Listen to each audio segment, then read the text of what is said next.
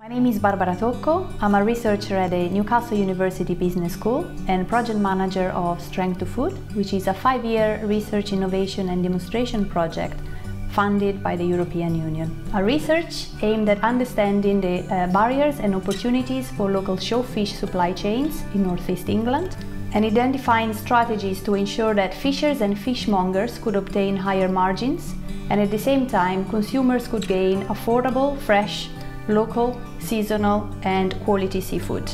Our ultimate goal is to improve consumer exposure and perception towards different species of locally landed seafood and improve also their understanding towards sustainable sourcing.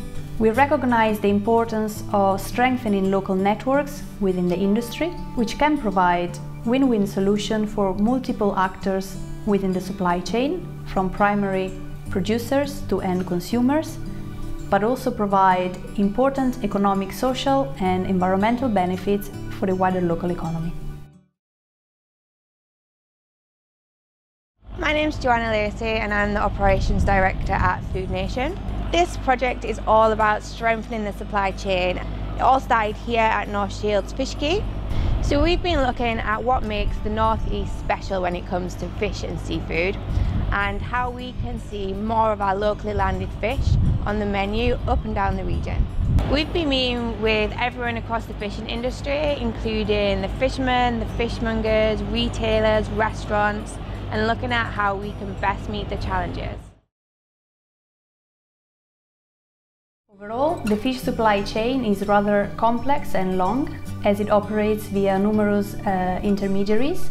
As a consequence, fishers often face low bargaining power and rarely engage in direct or alternative types of market channels. On the supply side, the Northeast sea fishing industry is export-oriented, with the most valuable catch, langoustines, sold on contract, predominantly to France and Spain. On the demand side, seafood consumption in the Northeast is typically underrepresented on household and restaurant menus, both in terms of quantity and variety.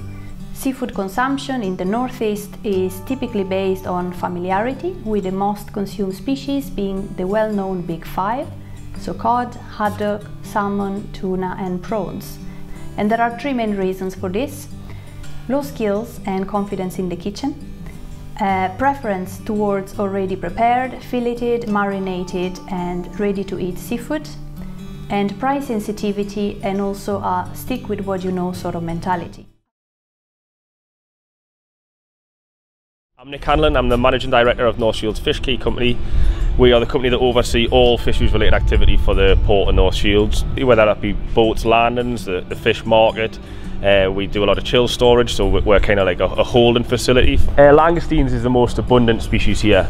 It's a high value species as well, so you don't need to catch an awful lot of it to make a lot of money. Fish wise, the most abundant species here is whiting.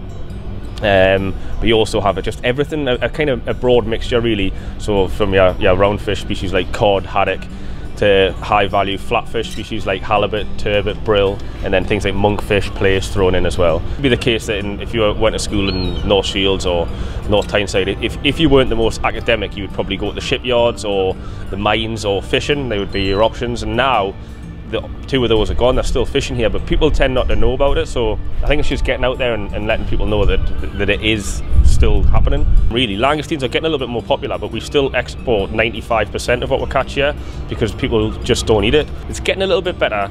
The sort of era of the TV chefs is helping. If they cook something on telly, then people come down and buy that species the next day, so that is helping. But I think whitings would be the easy option to try and get people to eat more. My name's Andrew Gooding. I work at Northumberland Seafood Centre and Hatchery in Amble, Northumberland. Amble's got a long history of seafood, and what the Seafood Centre was wanting to do was trying to get more people involved in seafood, whether that's producing more different things into the supply chain, trying to encourage people to eat more, trying to educate people about what seafood was present in the North Sea around the Northumberland coast. Alongside the Seafood Centre, we've got the lobster hatchery, Lobsters are a really iconic species for the northeast coast. Over 80% of lobsters caught in Europe are caught around the UK and Ireland.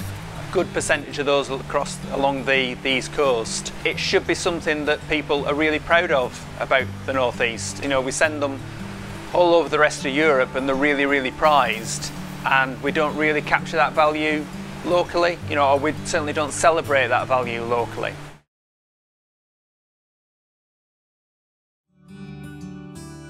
Hi, my name's Christy. I am the Youth Programme Manager of Food Nation, and I look after a number of different projects, including our seafood and catering project, which gives employability skills to young people aged 16 to 25, teaching them lots of seafood-based preparation and cooking, which they then showcase at sub-clubs.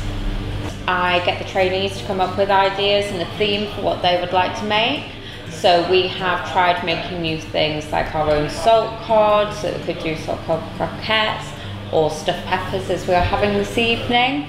We have been making all kinds of different stocks and different seafood dishes, which have been amazing, things that trainees haven't tried before or ever been able to make before. I've also seen huge increases in confidence and self-esteem in the young people that are on the programme, and it gives them up-to-date experience, which means they can go start a career in a kitchen, or maybe it's getting back into it after having had a break for some reason. Retail-wise, the fish quay now is becoming a lot busier. This was a declining industry for years. The fish quay itself was a run-down, smelly, sort of almost miserable place to come. So to have a rejuvenation, a regeneration, and is really important. It's important for all, you know, local residents, everybody around the area. It's just making people aware of what's going on and that there's really good things happening. Putting the message out there, hopefully, can only inspire people.